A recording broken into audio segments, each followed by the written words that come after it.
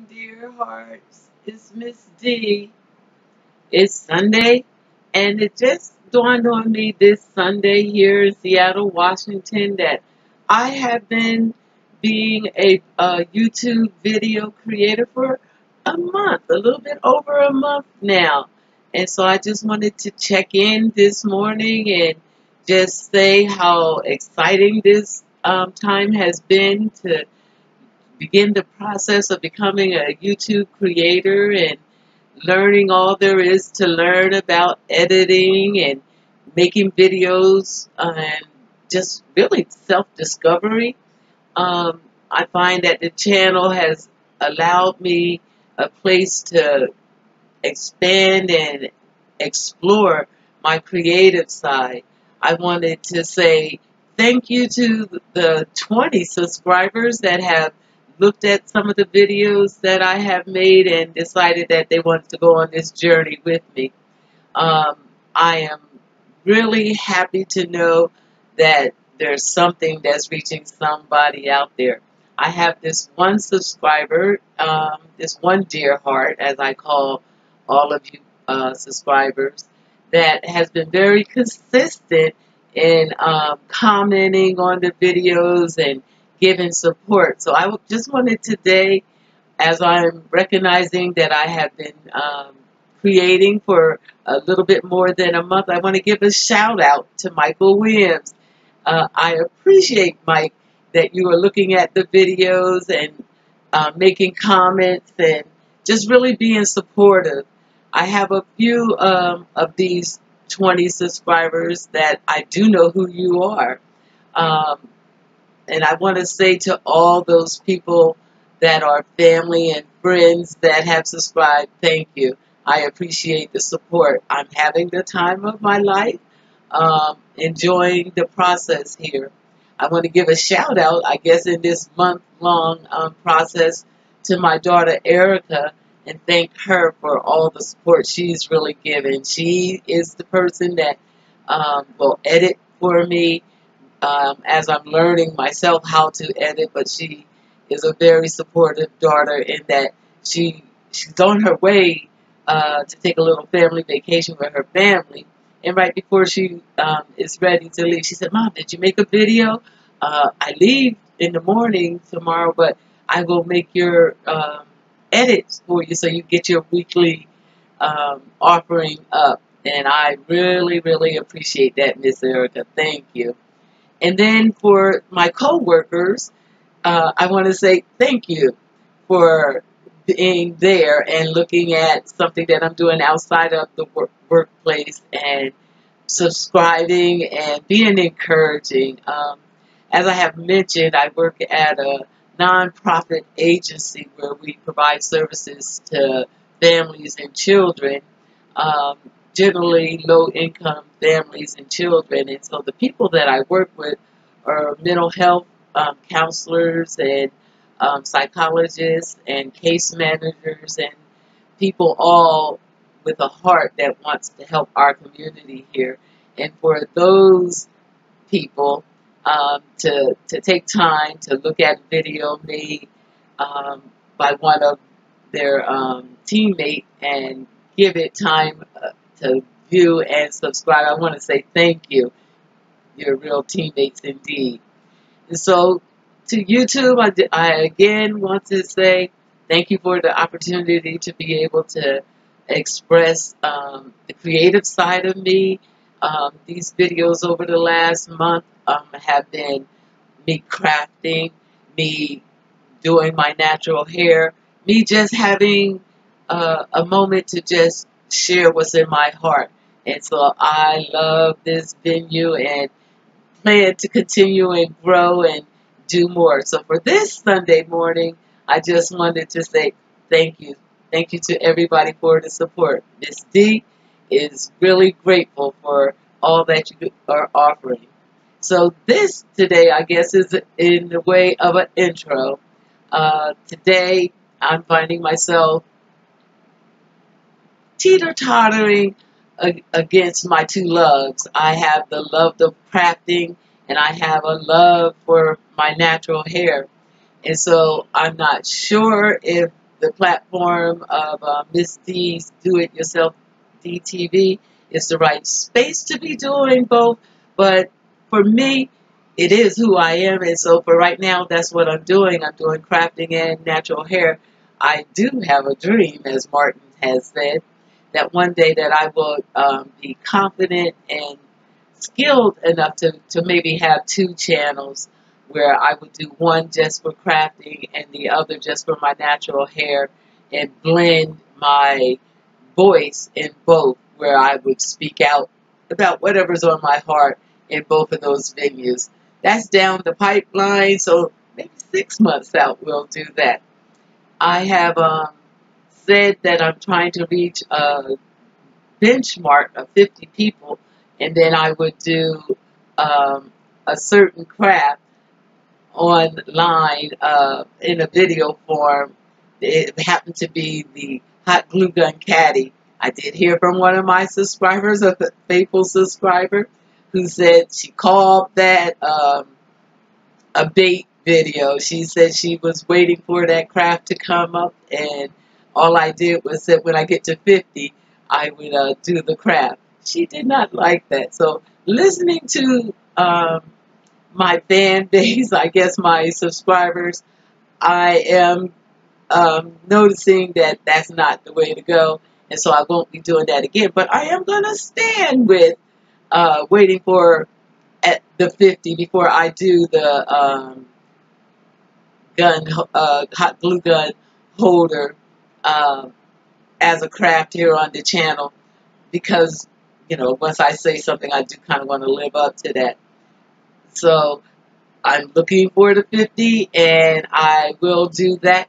But in the meantime, I'll be doing some other crafts. I have been watching videos, and because of the way that I'm getting started out, I'm not rating videos yet of the best 4 to 5 for any particular subject, because this month has been a month of learning for me. And so that part of what I had promised as this channel to be will be coming down the line the further I get into doing what I'm doing. But I do want to say that I have been watching videos and have seen some great creators out there, both in the natural hair community and in the crafting community. And so for those YouTube creators, thank you for the inspiration. Watching your videos inspires me and gives me something to shoot for. And if you take a moment and kind of look behind me, if you like me and you watch videos, you look at all the scenery behind you, you'll see the craft that I made last night. Last night I had a hard time sleeping and got up and lived out my addiction and did a cardboard tray. And so in the background, that's what you see the two statues sitting on, is the craft that I made last night. So today, I'm probably just going to do what I call fix-it crafts. I have a few projects around the craft room that I need to complete, a few things in the house that I want to see if I can redo, upgrade, fix, kind of MacGyver-ish. This morning we have been thinking of myself as a lady MacGyver. I've been taking things and fixing them, recreating them, and I feel like my creative juice is MacGyver spirit. And so that's what I'll be doing today. So if you're interested in seeing what Ms.D is going to MacGyver, stay tuned. And I'll be right back and we'll begin.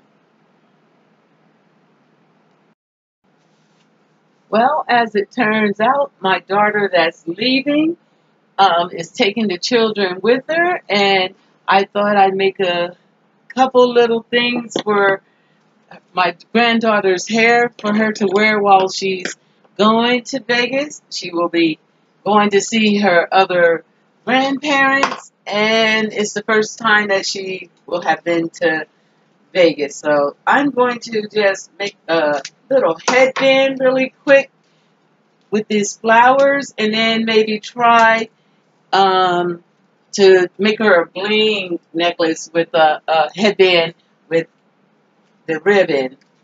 So I saw this on Pinterest briefly, this headband that was made with the flowers. And so I'm going to try to do my spin on that. So the flowers came from the dollar store. You got this whole bundle for $1.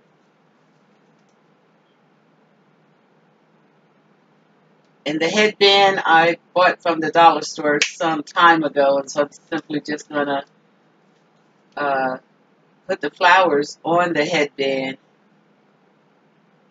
It's actually something her mother wanted her to have. So we'll give it a whirl, see what we can come up with. So I just used my wire cutters from my jewelry making kit. I do make jewelry. I will have to do a craft or two videos on jewelry making. Now, I haven't made these flowered necklaces before, so I'm going to have to play around a little bit with them to get it exactly what we want. But what I want to do is protect her hair. I didn't have any clear fingernail polish, but I have this sparkle fingernail polish. I want to put it on this metal part of the headband so that it doesn't snag her hair. One thing us naturals have to do is protect our hair from these metal pieces that come on headbands and clips. And so fingernail polish will kind of seal it off and kind of keep your hair from snagging on it. So while that's drying, I'm going to look at making one of the headbands out of bling wrap. This is the diamond blue color bling. I'm going to make it 3 rows wide. And what I'm going to simply do with that is just attach it to a headband. Again, staying away from that metal part. I'll actually put the fingernail polish on that after I glue this on. I just want to play around with adhering this to the headband. I'm going to use hot glue and attach it. You try to get in the center row and attach that around the headband, kind of to where I think is ear to ear for her. And cut it right there. This is for Jasmine, the little grandchild that you saw me make the video out in the park, the tie-dye shoes. So this doesn't have to be very big.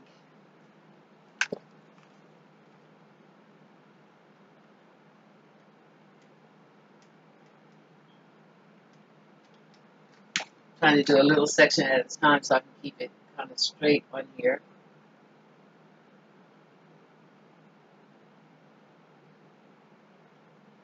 My thought is the part where the bling wrap is won't stretch after I glue it down.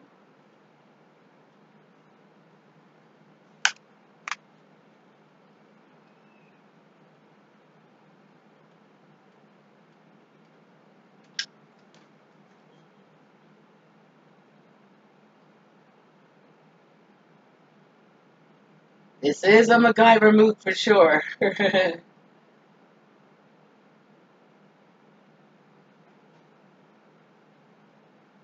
What do you think? Do you think all crafters have a little MacGyver spirit in them? I think we're creating on the spot, most of us. And I know I try to use what I have and make it work when I'm doing projects. Like these things are already around the house. And my daughter was saying, oh, she saw something on Pinterest and she wanted to do it. And so I said, you know, we have some of those things around the house. Let's see what we can do. And Sure enough, just like going to the dollar store, we had the supplies. Now we're MacGyvering it together.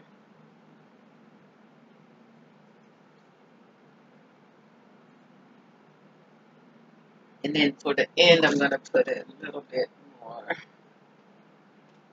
sure it really gets down.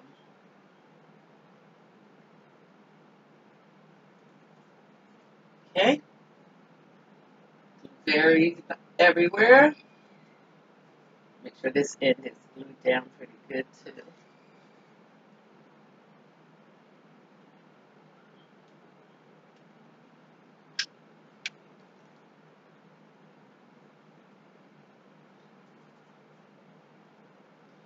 One headband down.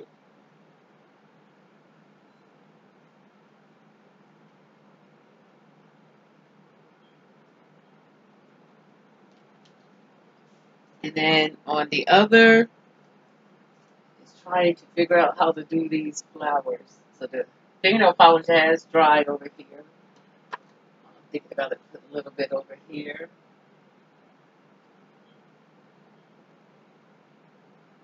That's to keep the hair from getting caught in these ends and let it slide through. Protect the baby's natural hair.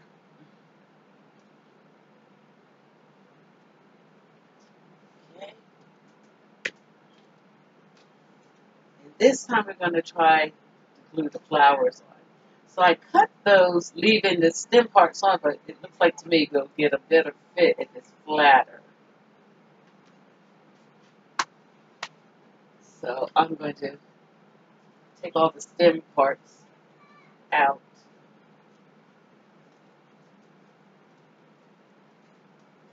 And use more so like the petal. I can always glue some gems in. So what I'm doing is pushing that middle stem part out. And then right in the center, I guess we'll have the biggest one. Try to glue that on, petal by petal.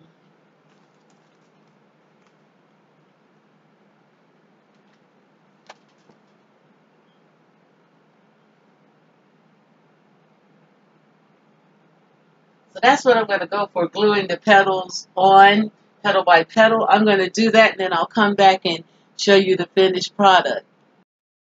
So, dear hearts, I have completed getting the gems glued onto the headband on both of the two that I left with.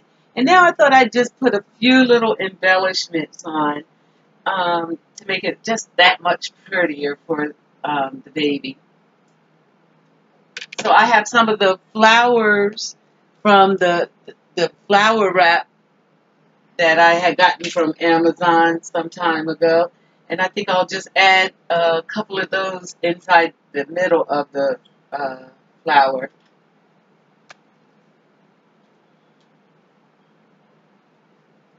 Give her a little sparkle.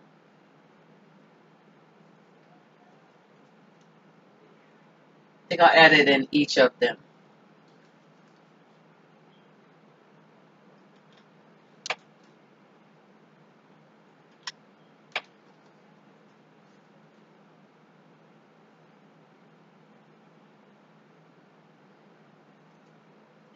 And one more.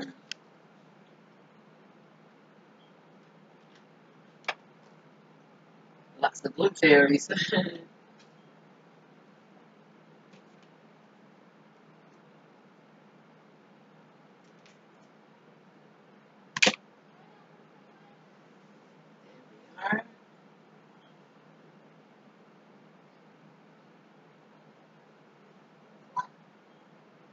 Can you see that? Beautiful. It'll be pretty on her little head. And then I thought maybe a little square of the diamond, pure diamond on the blue.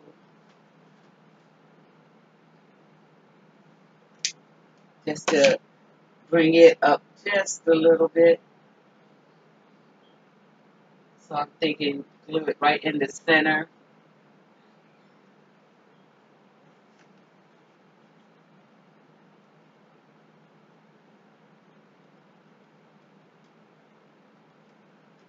See if we can get that to hold.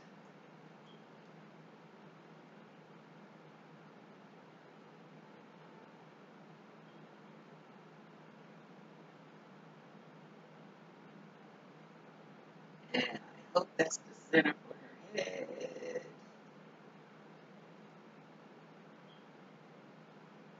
See how that brings it up just a bit more? And then I thought I'd put a flower right in the middle of that. Or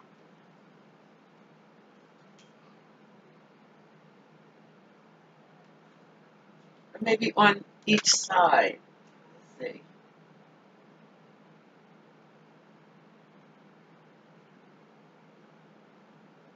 Yeah, right in the middle. It'd be pretty.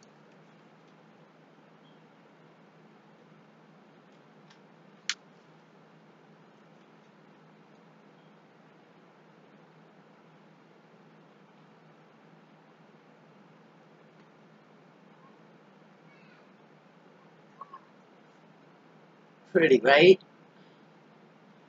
Alright, there we have Diva's headbands for her trip to Vegas.